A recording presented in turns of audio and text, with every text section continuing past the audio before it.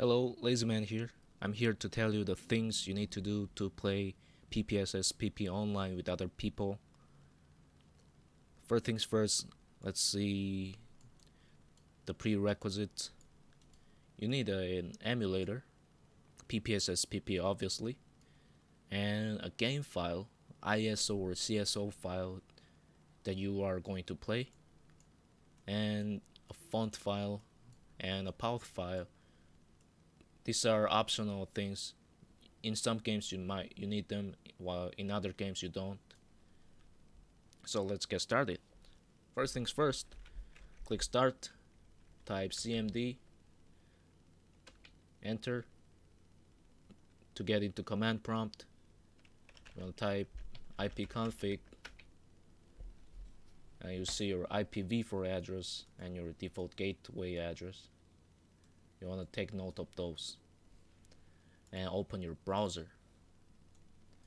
And now, depending on your router, some browsers might work while others do not. In my case, Chrome works for my router settings. Copy that default gateway address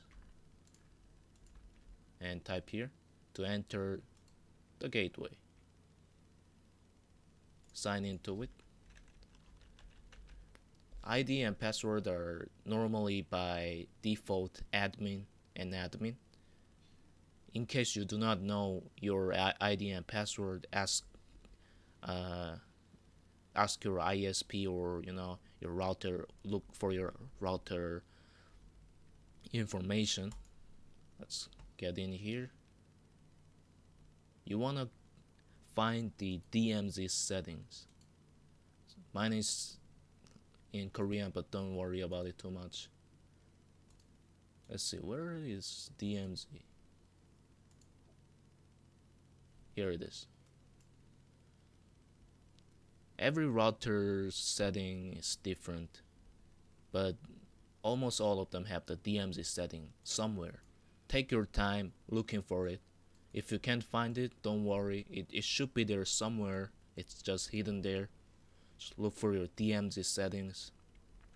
And for the DMZ host IP address, you want to copy your IPv4 address that you've found in the command prompt earlier.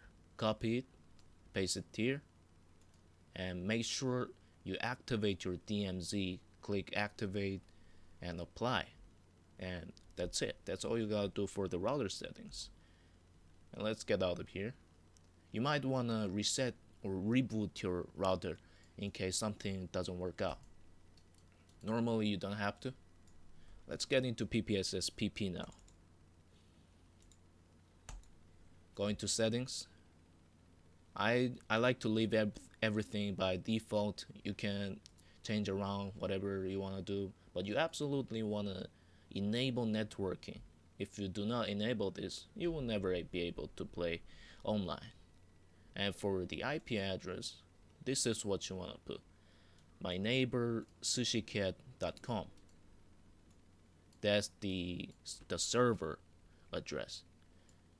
There are other servers like Black Seraph, but to my knowledge, it don't work. At least at this point right now. I just tried it 5 minutes ago. It wasn't working. And my neighbor sushicat.com seems to be very stable. It's always on 365 days a year.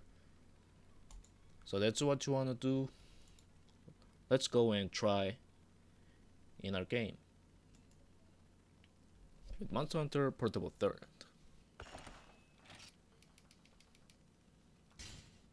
Now speed up.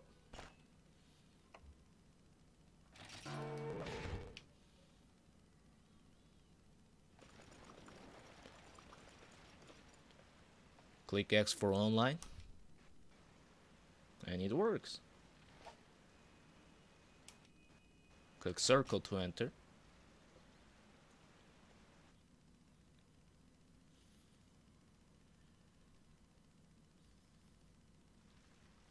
Right now, I'm the only one here, but sometimes there are other people who hang around in gathering hole number 1. So that's all for this one. And about the optional files I mentioned earlier, the font. Uh, for Monster Hunter games, I don't know about other games. If you do not place the font file, the the default PPSSPP font for Monster Hunter looks very ugly. You really want to put it in. And where do I put it? It's right here. For my case, I use the installer to install my PPSSPP, and the location is here. Program files, PPSSPP, going to assets, flash 0, font. You wanna unzip or uncompress the file that you downloaded here, the font.zip here, and that will fix the font. That's all for this one. And another file here, pauth. This one is if you are using a specific translated games, like in my case, Portable Third Korean translated. You wanna unzip this right here. Documents PPSSPP. There might or might not be this folder named pauth. If there is not, you just simply unzip it here. Let's say I'll show you. Unzip in pauth. You just click it or extract to blah blah blah pauth.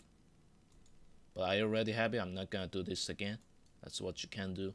If there's a pauth folder already, just simply write over it. Don't worry about anything. And that should fix the problem for Korean patched games. And that's pretty much it. If you have any question, check in the comment section. Ask me anything. I'll help you. Or you can come into my Discord server. I'll be more than happy to assist you. Thanks for watching.